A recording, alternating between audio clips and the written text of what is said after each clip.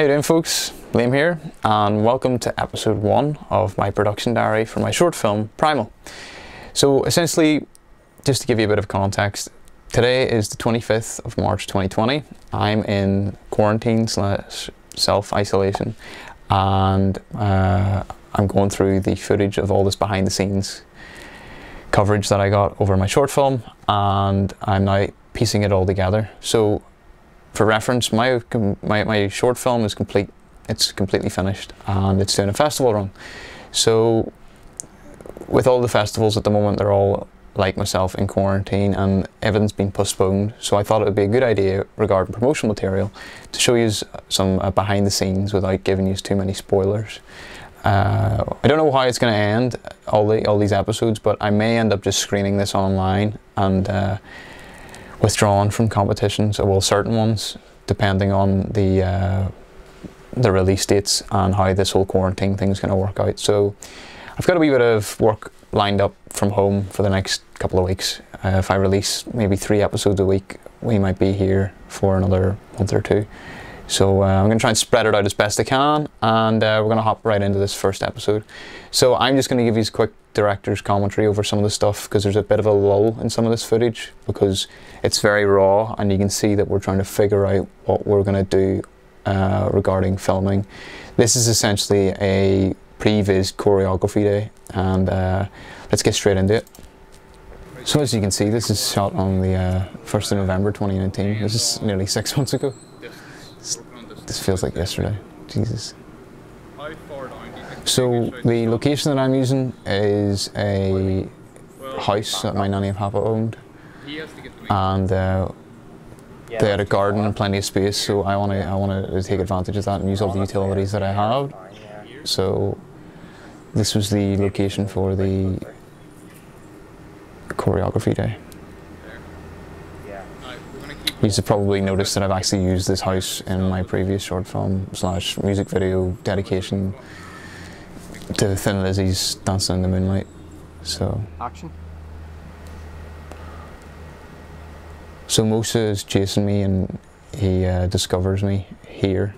I actually took a trip down to the location a couple of days before this, and I found that the on the day location that we're using, which is provided by a good friend of mine, James, his land had a hill with an oak tree, and the plan was that we were going to use that hill in the film. My nanny and papa's garden had a hill, so this is just me trying to mimic what we were going to do on the day. On the day means like the day we're shooting the film. So as you can see here, Musa has a boxing background. He's been doing it for a couple of years. And I have a taekwondo / karate background. Now, I've been training my martial arts for 12 years. I don't know how many years Musa's been doing it, but he's very well experienced. So the whole idea of this fight that we're trying to make here is realism. So from a filmmaker's standpoint, the antagonist and the protagonist, so Musa being the antagonist, me being the protagonist, we're going to have a bit of back and forth. So this is us trying to establish distance and trying to figure out each other's styles. Have you ever watched Ep1 with Mike Tyson? He comes in close, his old peekaboo style. There we go. That. There we go. So I'm referencing Ep1 3, where Mike Tyson fights Donnie Yen. So if you're coming in, and then yeah, so I need to try and react to it. Hook, 1, 2, hook. So let me see. Great. 1, 2, try an uppercut just for a second. Left, right. 1, 2, 3. Do that again. Do the whole thing again. So start here and walk around. So we're literally figuring this out as we go. Right. Which is typically the way I always make films and how I do things in life. It's just jump into the deep end and see if I can float. Oh, I see what you're saying. Right, okay. So I'm trying to I think it works better on a cut. make this a bit more difficult than it has to be here. I'm trying to make Musa and I have the fight, and then Matt kind of dance with us, which happened on the night with a different cameraman, but in this rehearsal it didn't really work out. So, do that again. It's very important to know when to just listen and just take what your cameraman / DOP is saying and just get on with the work, and you can figure all this out in the edit regarding the rehearsal, and then when it comes to the shoot day, you're prepared and you know your limitations. So there's me, my wee thumbs up, I fall over. So it's a bit of a tennis match here, you know. Musa hits me, I hit Musa. Musa hits me, I hit Musa. This is my retaliation from falling over. Again, trying to maintain distance and trying to gain a bit of a gap so I can then lead into using my kicks. Due to my taekwondo background and karate, you know, kicks are First side kick, essentially. a great way to get your opponent out of the way. And just for reference, my technique isn't of the best standard, all because I'm trying to figure things out. These are just me throwing some floppy kicks. Floppy, I mean sloppy kicks. Just because I'm too busy trying to think of other things. But on the day, you know, I was reviewing the footage and making sure that I was popping out the best side kicks I could do. So.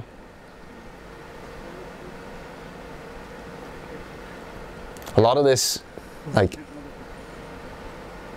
in real life you'd only really maybe get one kick in. Like, I would really just go for the back kick, hook kick, but you don't really ever go with a back kick as your first kick, hence why I'm doing the side kick first. You never want to turn your back on your opponent. It's the idiotic thing you can do. Alright, okay, it's okay. So this is the part where it all goes to hell. In real life, if you hit the floor in my martial art, you're dead. But we're going for realism in this. So, like all street fights, it's probably going to end up on the ground. So this is where we have a wee bit of a predicament. Trying to figure out where we're going to go from this fall. So even like follow my leg, so it's going to go with this slow motion. You step in, roundhouse kick. So there'll be, I have to react, get my reaction here, and then we're going to focus on motion. So it's me, then motion. Again, coverage, trying to get my reaction, and then Musa's. So this is quite a realistic thing, you know. Him being a boxer, he's figured out that I do kicks. He grabs my kick. Groin, but don't actually leave me. Don't ever knee someone in the groin unless you are in a dire situation. It scares me sometimes how casual I say things. Yeah. But that's just me being an instructor / that's where my training comes in. Here we go. So there, it's just a basic karate sweep. There we go. Mostly with the great recommendation to do a arc hand essentially to the throat, where I fall on my back. So this is where we were trying to figure out, like, how do I get out of this? And we're going to go through a very basic self-defense move here. But this is where it gets a bit silly. So I'm trying to mention that maybe kick Musa on the way down, which really, in real life, would never happen. Once someone's on top of you and they've got all that momentum, there's no way you're going to be able to swing your leg up and kick them in the head. So this is where Matt steps in, and I think he mentions that it's not very realistic. Well,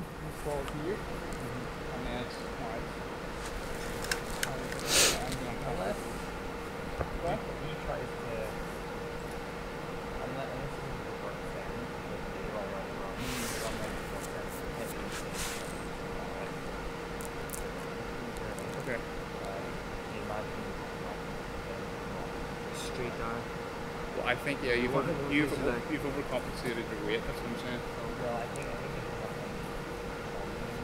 Yeah. I agree with what Matt's saying.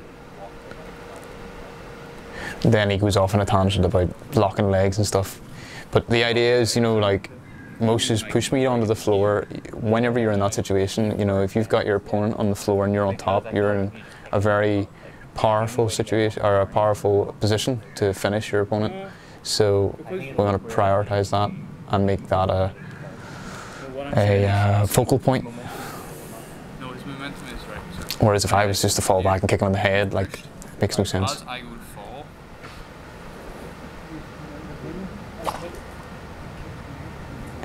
But the problem is, he's letting go.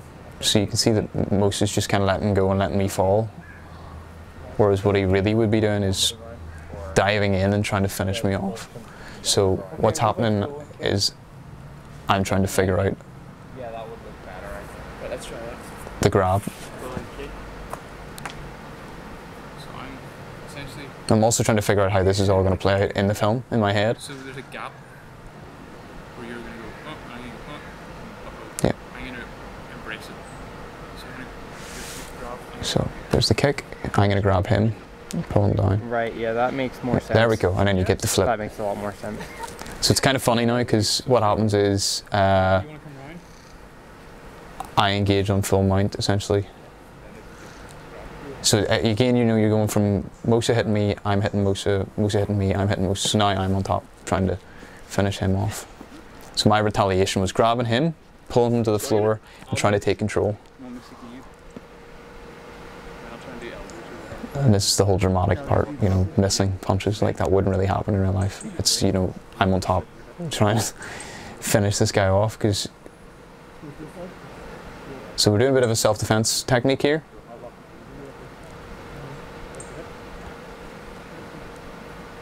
So I'm trying to teach Musa how to get a person off him. Oh, you cracked, bro! You can kind of hear it, but his back cracks here, you know, and there's a big click. So essentially what happens is you dip your hips up and at the same time you flip, but it all has to be one movement. So if I'm leaning on top of someone, sorry, if someone's leaning on top of me, I'm trying to make their weight come over and push them on top of me and push them off me. So that's what happened. Now we're talking about doing a Fast and Furious where I get hit and he gets hit and we knock each other out, which is just stupid, but let's not get into that. So again, we're nearly at the end of this video, but you've got to remember that you got to review footage, and that's what we did here. And then, me being a dope, forget to use the actual crash mat there and hit my head on the floor. So let's just watch this. Always remember to use a mat, especially if it's just lying there, you know. Exactly. Need a hit. And then Matt mentions using a headbutt in the film. Nobody wins with a headbutt. Boom. There we go.